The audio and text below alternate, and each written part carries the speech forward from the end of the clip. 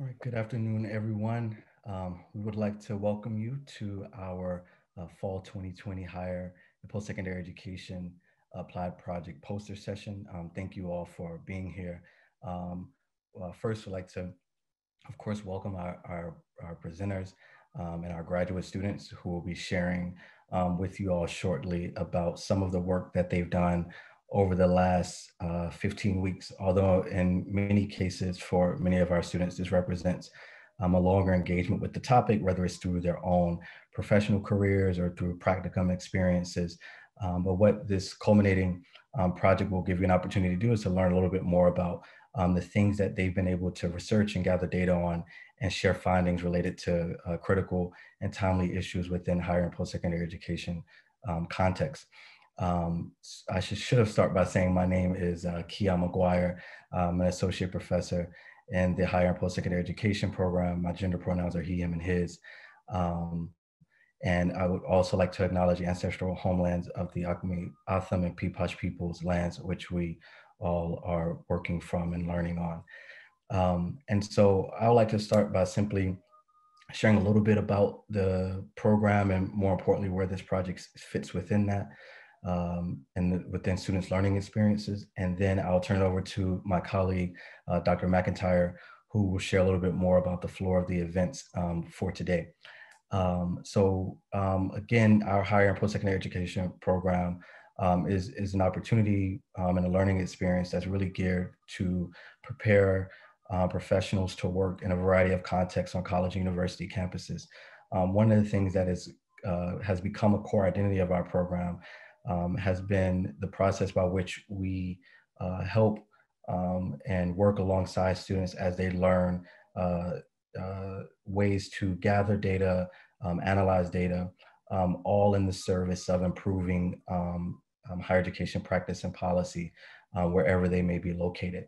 And so this applied inquiry or applied project, that poster session that you see here today is a culmination of a 15-week exercise or experience.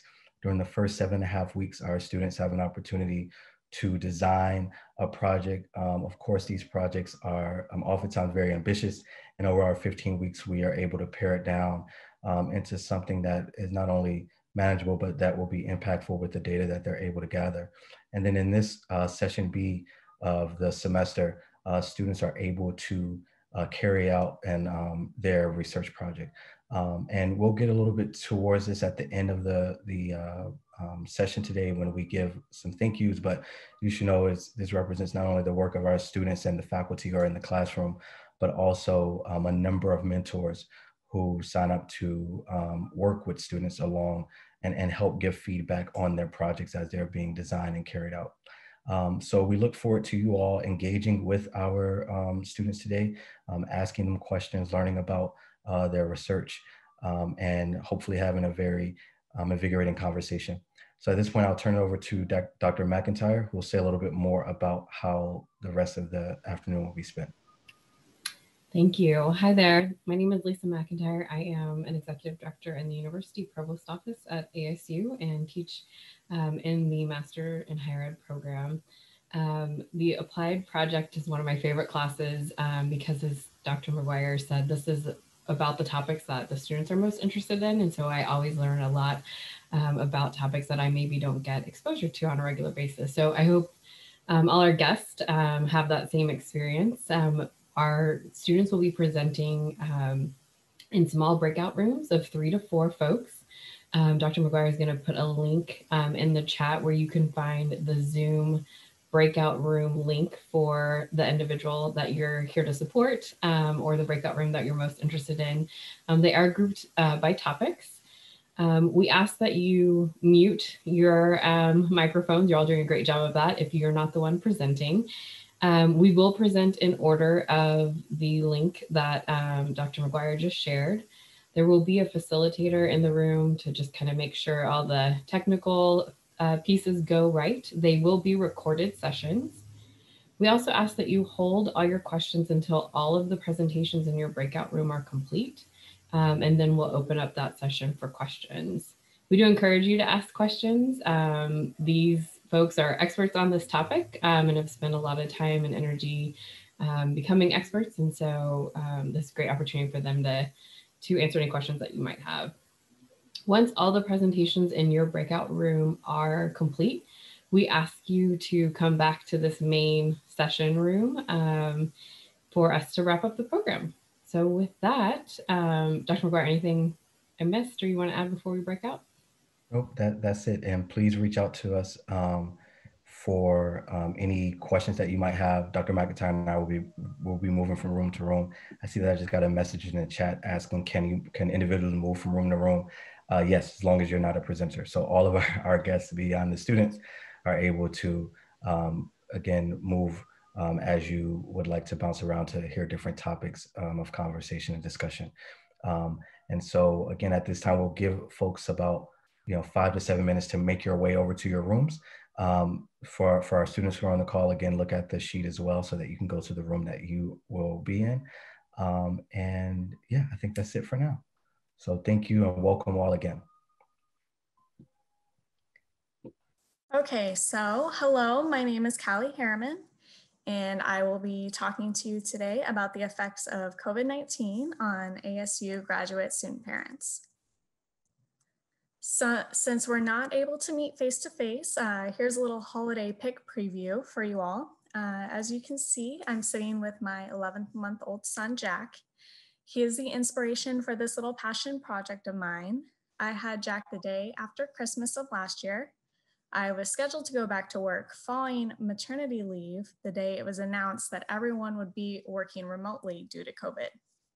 So I've been working remotely since and returned to class this fall in order to complete my master's in higher education and post-secondary education. So my mentor phrased it perfectly. This semester, you're going to be eating a lot of ice cream, so make sure it's a flavor you like. So because of that, I chose to focus on graduate student parents and how they're coping with the COVID-19 pandemic. So for my research problem, I noticed that without the pandemic, graduate student parents face extra challenges compared to the typical childless graduate student. They have additional financial obligations that come with caring for a child. Time management becomes a struggle when children require care. Coordinating childcare can be a struggle, and the salience of guilt is a big one.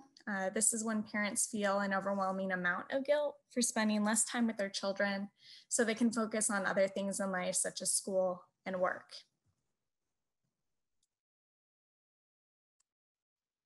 So this brings me to my research question. I wanted to examine how graduate student parents were coping as a parent and as a student. Did anything change emotionally or physically? Is it better or worse since the pandemic hit, etc.? And the methodology that I used was an online survey. I decided to study ASU graduate students since I had easier access to the student population.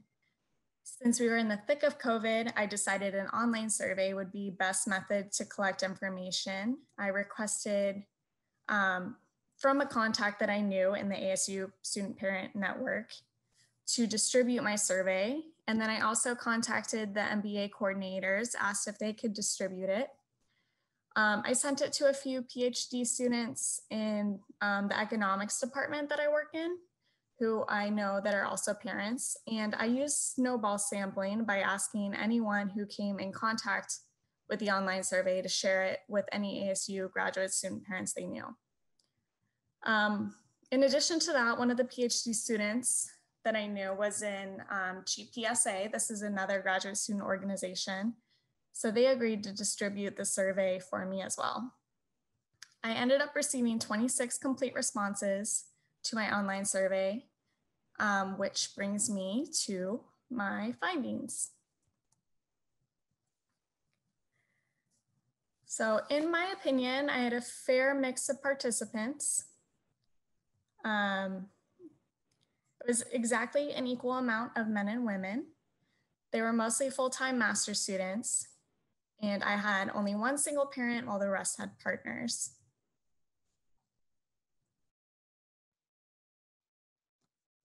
When I asked students about their experience as a parent during COVID-19, the data was distributed fairly even. However, when you take a closer look at the data, women had much higher values on the Likert scale compared to men.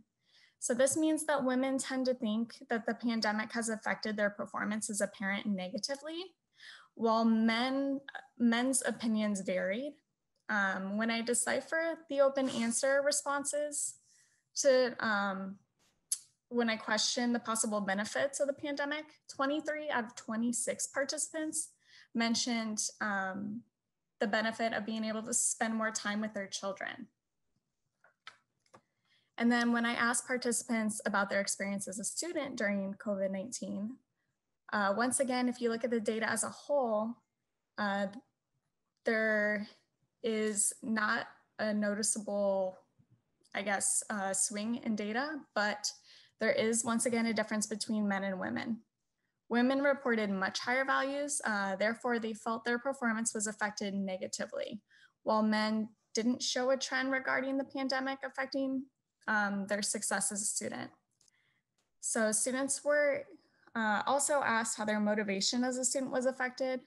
Women reported higher values for negative effects on student motivation, while men reported the opposite. This means that men felt that their motivation actually increased during the pandemic, while women felt that their motivation decreased as a student.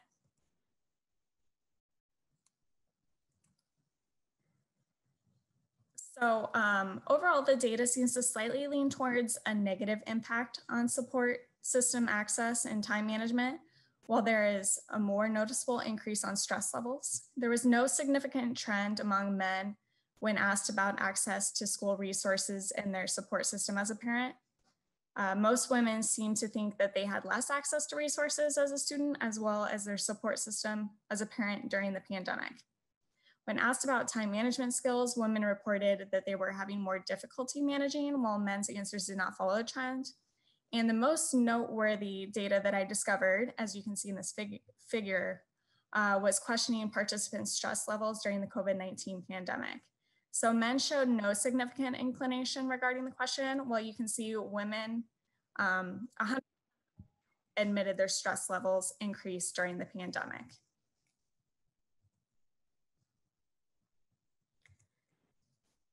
And then I want to talk to you about some common themes that I found in my open text questions.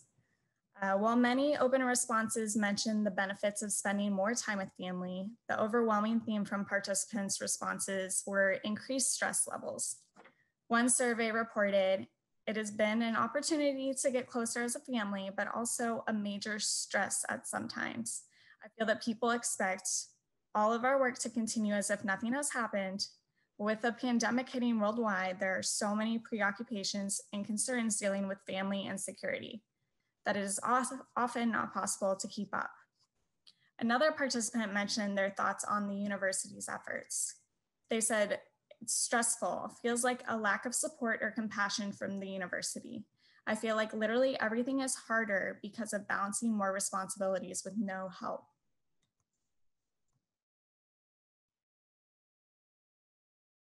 So finally, we come to the implications of my research.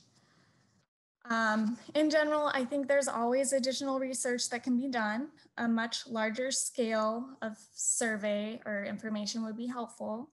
But from what I discovered on my smaller scale, it seems that the university should really focus on developing a method for identifying or recognizing student parents.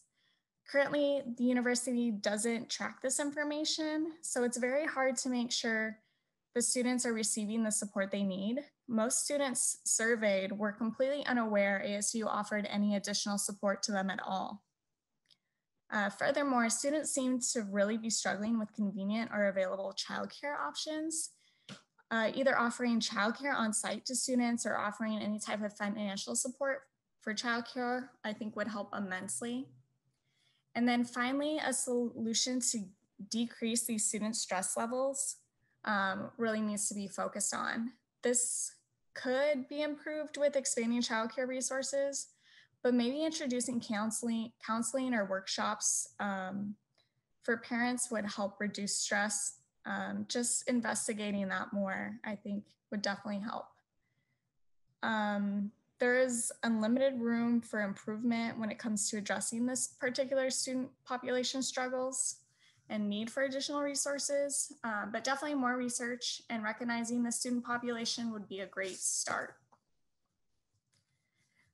So this concludes my presentation. I want to say thank you, and I think we'll do questions later. So thanks again.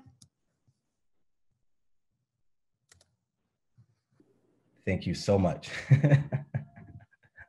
So thank you for that, Jordan. So I have to say, this is my first time participating in a virtual poster session, and that felt like a whirlwind, but in a good way. So thank you all for your presentations. Both Dr. McIntyre and I had an opportunity to hop around from room to room. I'm actually going to stop talking and turn over to Dr. McIntyre, and I'll say a little bit more to close us out at the end. All right. I just wanted to congratulate all of you. You should be very proud of what you did. I know this semester was like none other. Just like Dr. McGuire, that was my first virtual poster session. And I just want to commend you all on your resilience and determination in making it work. We had all kinds of fun challenges to work through, and we all did it and had great communication. And I think you all, just the potential is limitless for all of you. So I wish you all the best of luck. I hope to hear updates from you all where your careers take you, and always here as a resource for you all. So I see all the applause and celebrations going up. It might be a bit much to unmute and do a round of applause, but want to thank all the guests, family members who were able to join us today. That is one of the great things about our virtual opportunity, is that I think we might have been able to expand our audience a bit more. We will be sharing recordings with the students. So if you weren't able to have a guest join us today, please share it with them. There's no way any of us would have made it through this program without all the support of our family and friends. And I also want to thank our colleagues. So every student in this part of the project has access to a professional mentor who's met with them multiple times throughout the semester and giving them feedback and encouragement. And so thank you all for doing that for our students. It really was great to see the feedback and insights, and having that other perspective to bounce ideas around was really helpful and benefited the work. So all right, well, I'll stop gushing. Dr. McGuire, what did you have? Yeah, so just one more thank you before we move on, which is to Jody and her team, who have handled all the logistical responsibilities for today, is setting up the virtual rooms, making sure that all the Zoom links work, and making sure that we have facilitators in each room.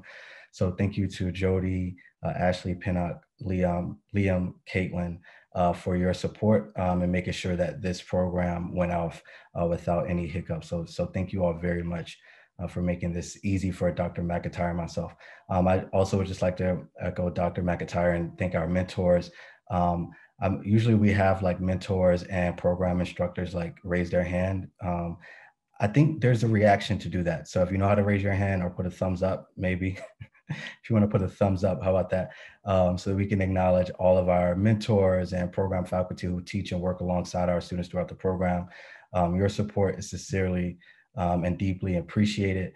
As you all know, I think one of the biggest strengths of our program is that we have meaningful and long-lasting relationships with individuals who are educators and scholars working both at ASU, but also across the Valley, and sometimes as well as in other states. And so we appreciate the support that you provide, and the mentorship and the learning that you, or the way that you help to expand the learning of our students in our program. So thank you very much for that. And most importantly, I want to say congratulations and thank you to our students.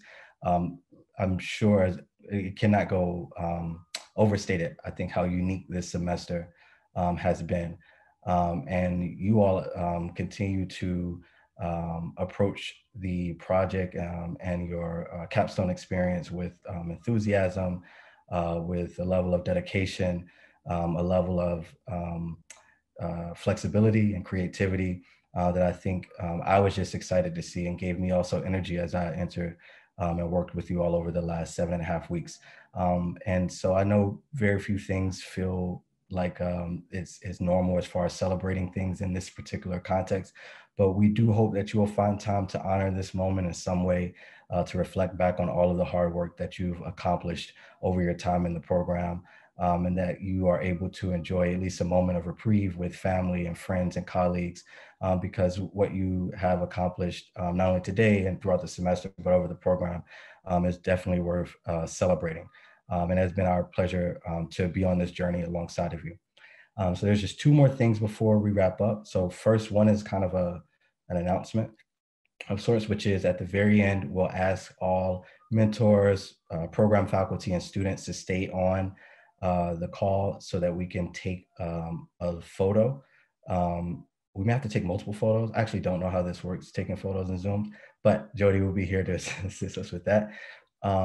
And also every semester during the capstone experience, we have an opportunity to recognize a student, one of your colleagues and peers, who is nominated by program faculty as a recognition for their achievement and contributions, both inside and outside of the classroom, to the higher and post-secondary education program. And so this year we'll have an opportunity to do the same. And what I'm going to do is just share very briefly what one nominator said about this particular student before I announce who the student is. And again, we and Lindsay, Dr. Dipple, who is on the call, normally does this part and does it much more eloquently than I do as I fumble through this process. But it's really an opportunity for us to recognize a peer who has made significant contributions, who has also impressed upon faculty with their dedication, not simply in this course, but throughout the program, and is therefore worthy of the nomination. We usually will hand you a piece of paper or a certificate of an award framed. We will have to connect after this in order to pass that along to you. But one nominator said about this student, that this student is extremely engaged. They also demonstrate a high level of intellectual curiosity, and they also not only work well with students, but embrace collaboration, and that this student in particular deserves recognition for their outstanding contributions that they made to the learning environment within and across classrooms. And so without further ado, that student is Dakota Weber. So let's give Dakota a round of applause. And also, Dakota, congratulations. I know you didn't know this was happening. You and I can connect after to make sure that you get your certificate and award. But again, congratulations, and for an award that's well deserved. Okay. Yes, you're welcome. You're welcome. All right. So we're going to stop there. Again, thank you for everyone who came and visited with us. We'll ask for the students and program faculty and mentors to stay on so that we can get one picture, and we'll share that out with everyone as well.